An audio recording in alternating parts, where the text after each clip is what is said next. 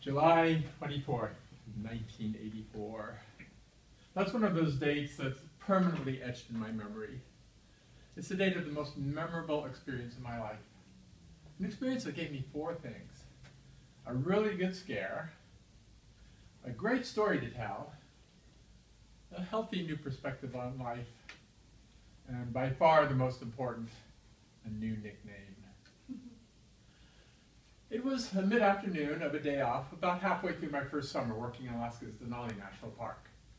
I was on a hillside next to the Thoroughfare River, struggling through a thick patch of willows, working my way to a spot where the river curved away from the gravel bar that from this point stretched for miles on the other side of the river. Because I wanted to be able to walk a lot quicker, because I was 3 miles from the nearest shelter, the Islands and Visitor Center. I didn't have any rain gear along, and there were dark storm clouds looming all around. Now, I'm the first to admit that in my worry and my haste, I wasn't quite as in tune with my surroundings as usual. But that's still a pretty lousy excuse for the fact that with miles of clear visibility behind him, I didn't see the grizzly bear until he was on the opposite bank of the river, no more than 40 feet from me, looking at me with a distinctly hungry look in his eye. Now, I had, of course, prepared myself for grizzly encounters by reading the park literature and attending ranger talks, and I was convinced that if it ever happened, that I would respond with dignity and grace. But all I could do was stand there, my jaw wide open, muttering over and over, "Oh my God." When my mind's emergency computational system finally kicked in, I remembered the park ranger's suggestion of waving your arms over your head and shouting, and however possible, identifying yourself to the bear as an animal he doesn't prey upon. So I waved my arms and shouted, "My name's Robert Grover. I work at the gas station by the park entrance. I mean you no harm." His response was a move a little closer to the river, and a survey of present conditions, depth, rate of current, that sort of thing. I could tell he'd never been to a ranger talk. The next thing that I remember was, if the bear remains interested in establishing a relationship, it may be best to lie on the ground and play dead.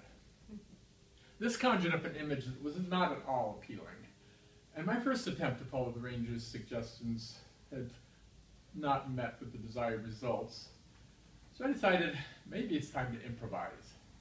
So I started heading up the hillside in an effort to increase the distance between the two of us to where I felt more comfortable.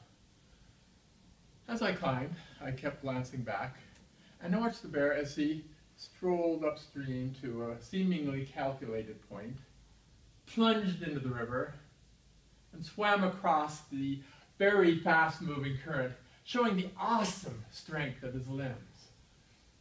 I compared my scrawny limbs to his and realized that it was in my best interest to avoid any struggle of power. So I just kept walking quickly. When I got up to the top of the hill, I continued on this flat bluff as fast as I could.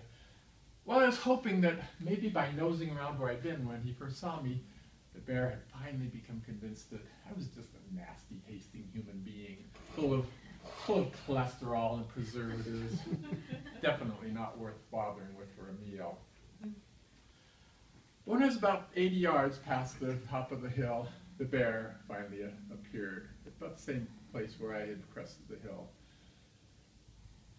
He apparently hadn't taken the hint that I wasn't interested in establishing a relationship. So out of frustration, I started waving my arms and shouting again. I'd inconveniently forgotten one of the things that I'd learned about grizzly bears. They really can't see clearly from more than about 50 yards. So he was probably unaware of my location. That is, until he heard my shouts. Then he looked up and snorted, as if to say, "Oh, there you are," and started running slowly through the tundra towards me. Here I was, a month and a half before my 30th birthday, my whole life in front of me, regretting all the things that I neglected to say and do for my family and friends, wondering what I could have made of my life if it had been longer. But just before the process of seeing my life pass before my eyes commenced, he stopped about 20 yards short of me and started digging. Apparently some ground squirrel or some other small creature had distracted him. I didn't wait to find out what.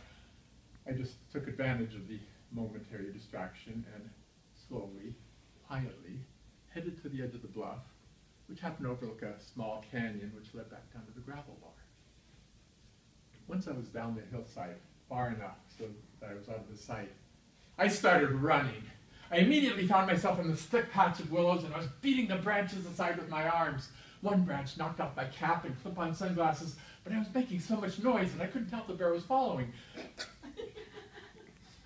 Even under these conditions of extreme duress, I was able to think clearly enough to realize that a cap and sunglasses are easier to replace than body parts. So I kept running. I finally made it down to the gravel bar and stopped to look and listen for a few seconds. There was no sign of the bear. I let out a big sigh of relief, quietly thanked whatever small creature had just saved my life, quite possibly by sacrificing his own, and walked very quickly to the visitor center. While I walked, I had a whole new perspective on life. I realized just how fleeting it is. With our theme here, time to live in the now, a perspective that I've kept ever since then. So my grizzly encounter gave me four things: a really good scare, a great story to tell, a healthy new perspective, and one more thing. One of the first people that I told the story of my grizzly encounter to was a coworker, Jim Stamates, at the gas station. The next day we were both at work. He looked me in the eye